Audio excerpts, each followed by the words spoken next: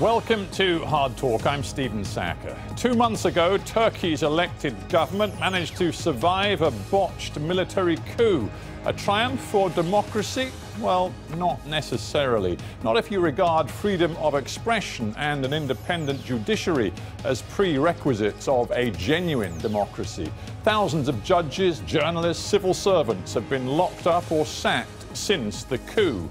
My guest today is Ece Temelkuran, a prominent writer and journalist who knows how difficult it can be to speak out in Erdogan's Turkey. Is silence the only option?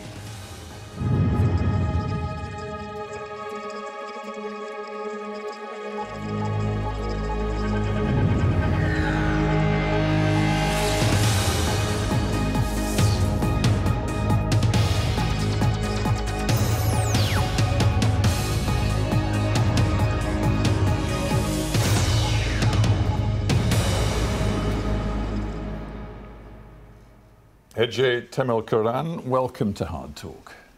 Thank you for having me. Let's start with what is happening in Turkey today and been happening for the last couple of months. Has it all, everything that's happened since that attempted coup, has it taken you by surprise or not? The coup, it did. The things that happened afterwards, well, not really, because everybody is talking about everybody has been talking about if this is a staged act or not, if this was a real coup attempt.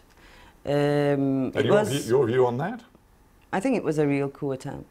And, you know, in Middle East, the things don't go the way we think they go. You know, the one who benefits from the incident is the one who creates the incident. That rule doesn't really apply every time in Middle Eastern countries. So people thought that since Mr. President is benefiting from the situation, he might have, you know, staged this act, which wasn't the case, I think, because his political career has been on, you know, built on this, you know, turning crises into opportunities since from the very beginning. So it wasn't surprising that he would try to strengthen himself even more after the coup, and which was completely legitimate for in many people's eyes at the moment.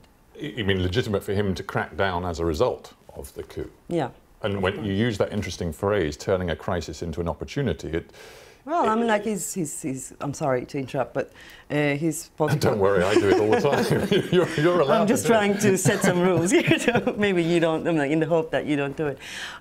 His political career started this reciting a certain poem, and then he was in prison, and when he was out of the prison, he was this very strong leader already. And since from that time going on, you know, throughout his career, he did the similar thing. He turned crises into opportunities, which is brilliant. You've made a point several times of repeating that poem. It was, I think, in 1997, after a very complex sort of moment in Turkish political history, another sort of attempted coup of a sort.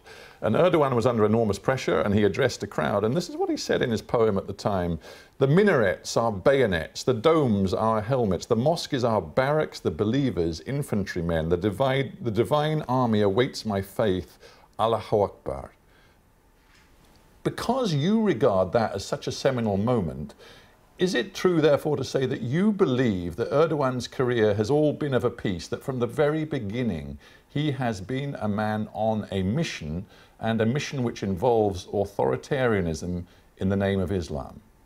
Well, I have been a critic of this government since from the very beginning. I am not one of those who loved this government in the beginning and then all of a sudden understood that there was there were authoritarian inclinations in this regime. So I would say that, yes, it was completely significant. It was obvious, it was apparent from the very beginning. And when you know Turkish history, it was supposed to be so. This government was supposed to be authoritarian. I mean, like, we have to go back to 1980 coup, which vanished all the leftist movement, all the progressive people, created millions of exiles, you know, and imprisonments, torture cases, and so on and so forth. And you were left with a very strong conservative society, very much conservative society and a very strong right-wing politics. So I would say that, you know, it's when you look throughout the time, this government was outcome, or this Turkey, let's say, has been the outcome of 1980 coup. There are different brands of authoritarianism in Turkey's history, obviously. I mean, there's a strong strand of... every brand. Yeah, many brands. But here's just a few figures plucked out of the air from the last couple of months. 130 media organisations shut down since the coup. 45 newspapers, 29 publishing houses, 23 radio stations, 16 television stations, 15 magazines, 3 news agencies, all have in one way or another been interfered with, intervened with, or shut down by the Turkish government. Some are saying, some on the liberal secular side of Turkish politics are saying, this is worse, this repression is worse than we saw with the military dictatorships. Do you say that? Well, I mean, like, it is tragic that we are with these two options only, either military dictatorship or this kind of oppression. Well, I don't want to make a comparison. Why not? Because it is, it's not the only option. These are not the only options. No, but they're the two strands of your history, and it therefore is quite easy to make a comparison. I just wonder if you don't want to because you're it's not. Well, I'm like, there are many dichotomies that has been repeated by mainstream media about Turkey, and one of them has been either military people or conservative, right-wing, religious, authoritarian regime. That is not a right way of looking at things, because it assumes that military is the secular body, entity, therefore it's against the religious movement. It's not like that. In 1980 coup, after 1980 coup, it was the first time that military approved the obligatory religious lessons in Turkey. And actually, the military authority approved and supported actively the religious movements, and, you know, Fethullah Gülen movement, which is the alleged entity responsible for this, allegedly responsible for this latest coup attempt. Well, I understand what you're saying. You're making a plea for more sophisticated analysis and nuance in the way one looks at Turkey. Yeah, no problem. But what I'm saying to you is, right now, Turks are being encouraged by the government to make a binary choice. I mean, Erdogan is essentially using the language, you may remember it, of George W. Bush after 9/11. You're either with us or against us. He's saying that he represents the state, democracy, and the survival of a great Turkey. And he's saying that those who are against him are enemies of the state and they are traitors. Which side are you on? I'm trying to be the storyteller and trying not to take the side and tell the whole story, the entire story. Because once you take the side, you don't hear the other side, and more importantly, the other side does not hear you. And but there's no room. There's no room, with all due respect. Absolutely. In Erdogan's I was just going to say that there's no room for that. It's an extremely polarized society. And you know what I think? I think, you know, we have been hating each other in Turkey. All these polars have been hating each other. And now that hate turned to almost disgust. People don't want to even see the other. They don't want to cohabit with the other, which is a very, very dangerous thing. See, you rather neatly dodged my whose side are you on question, but I'm going to come back to it, because you have a history with Erdogan. I mean, back in 2012, you were a very prominent columnist with the Haberturk newspaper. You wrote a couple of particularly sort of vitriolic columns taking on Erdogan very directly. I'm just going to quote a little bit of one of them, where you address him directly. And you say, so, you give the orders, my commander, but I am not listening to you anymore. We are the rest of this country. We are not going to listen to your orders anymore.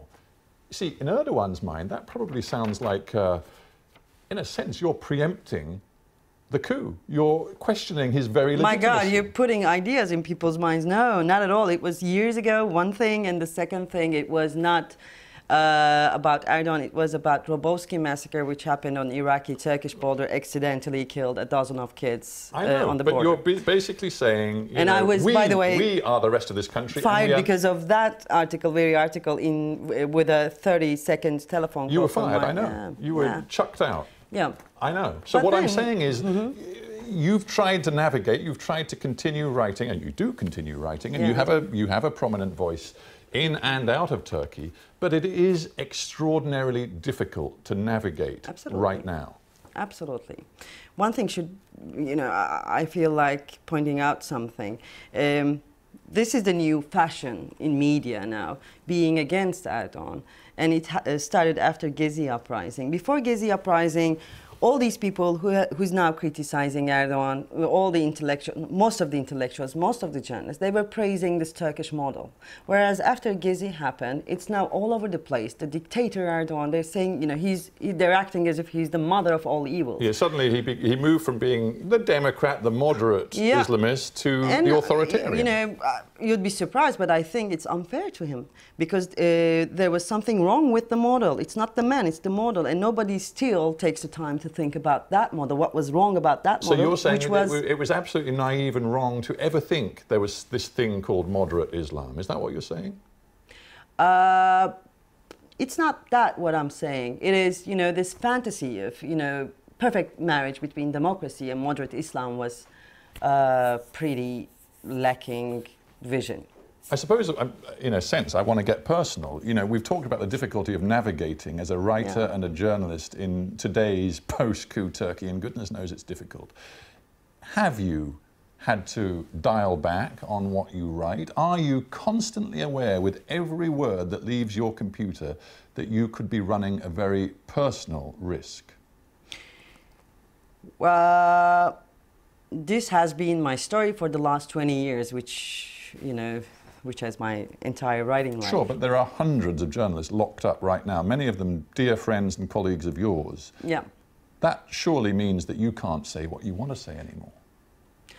Well, this is not new for Turkey to start with, but it is true that it is becoming more, worrying at the moment. So, yes, I do feel concerned, to give the British understatement.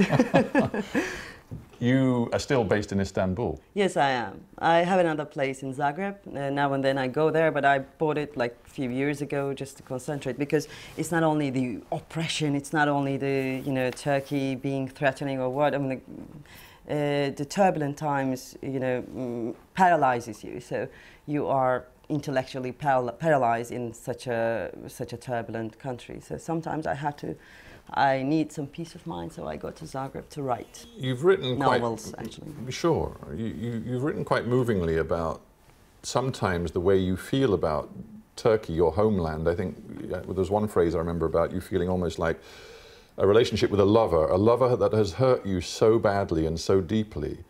And I just wonder if you believe that the relationship between you and your homeland, if that amount of hurt is there, can be repaired.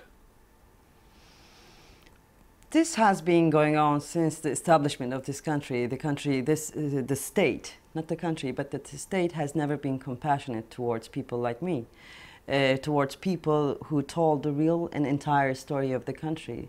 And I mentioned almost all of them in the book, the very important ones at least. Nazım Hikmet, the greatest poet of Turkish literature, Can Yücel, another great poet of Turkish language, and Sabahattin Ali, and all these names either have been imprisoned, tortured, exiled, whatever you want. So this state has been quite merciless against those children of his that loved him most.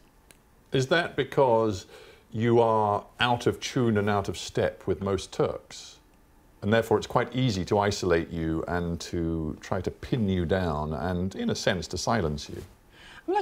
No country loves their children if that children is constantly talking about the negativities of the country. So it is not about Turkey, it goes for many countries, for many societies, I think. I'm a writer.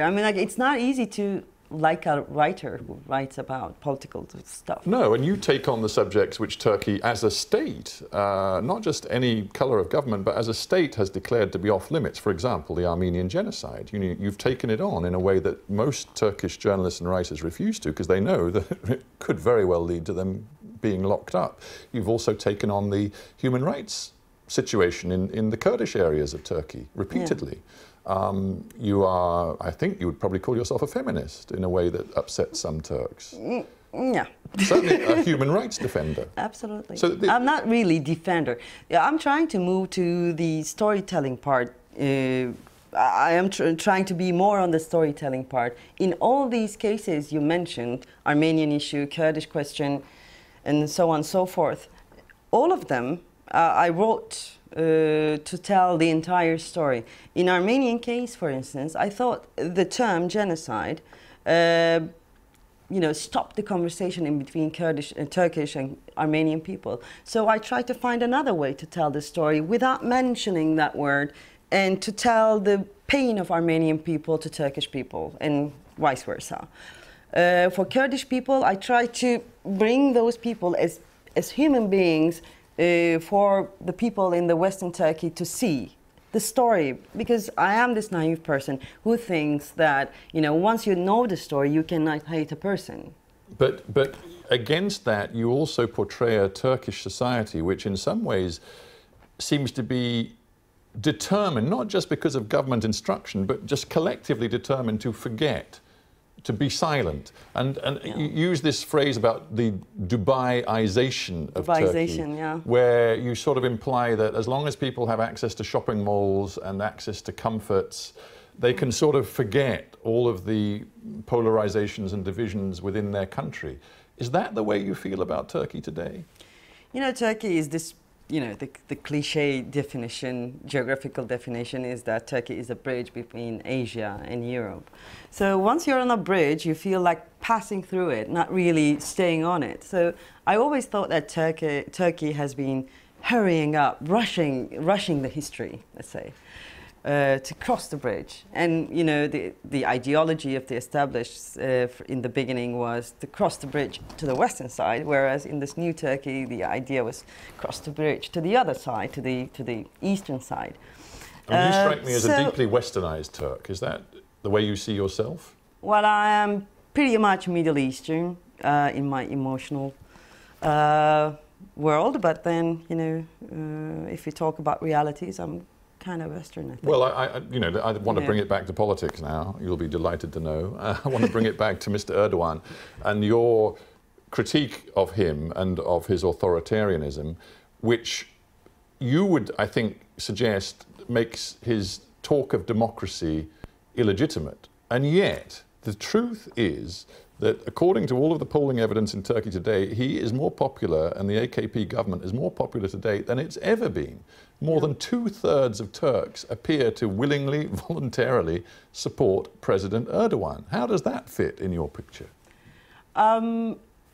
First of all, like I told it before and I'm repeating it again, this book is not about Mr. Erdogan, and I am not criticizing personally Mr. Erdogan.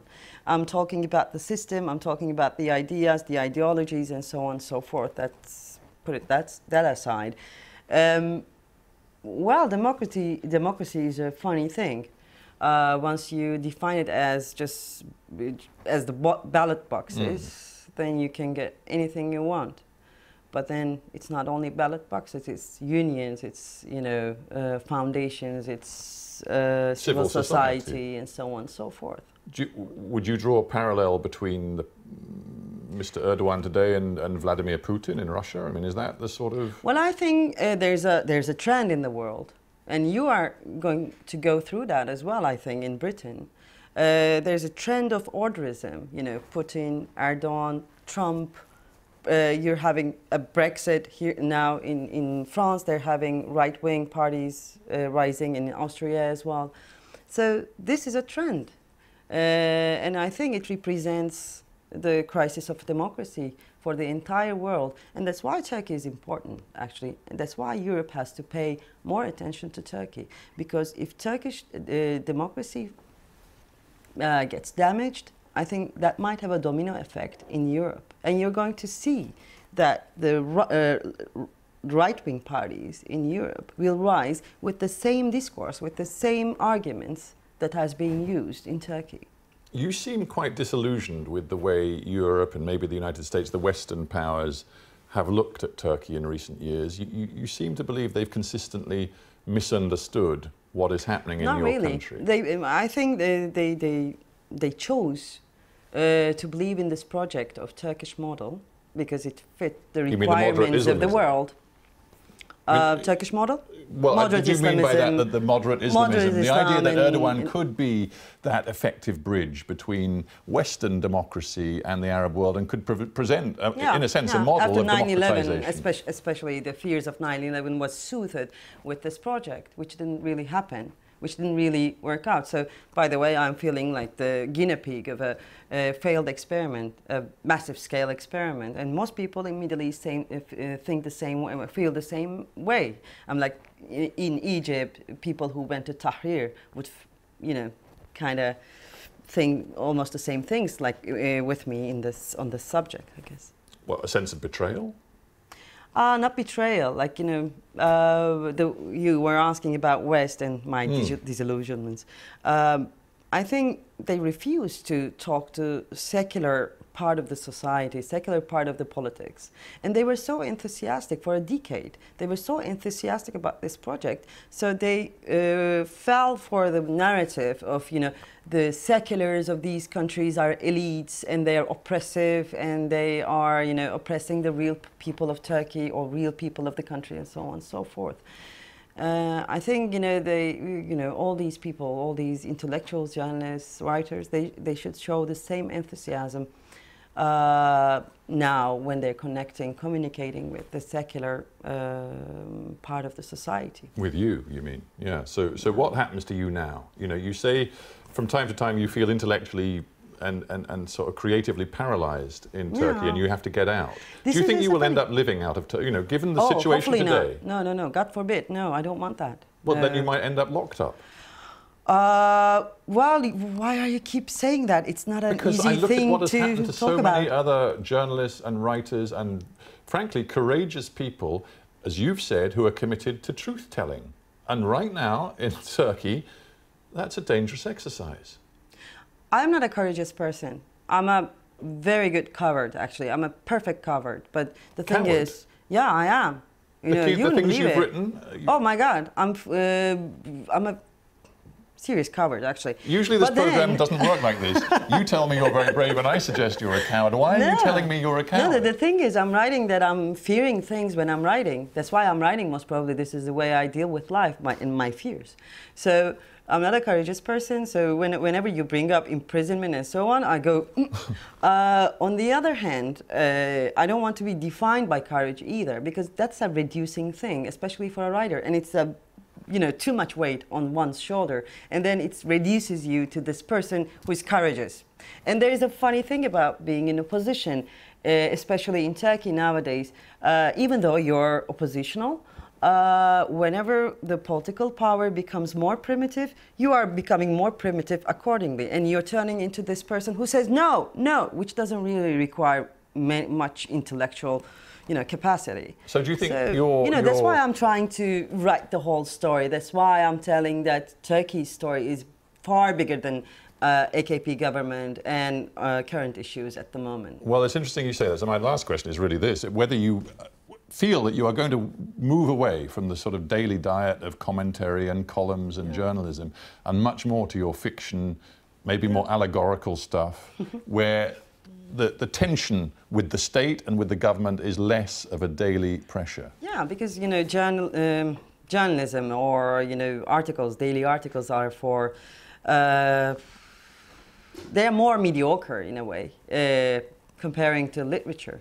And when you write literature, you write these big books. So all these people who want to hate you, they have to take their time and spend energy and they don't do that. So they don't see the politics actually buried in them that I secretly buried in those books.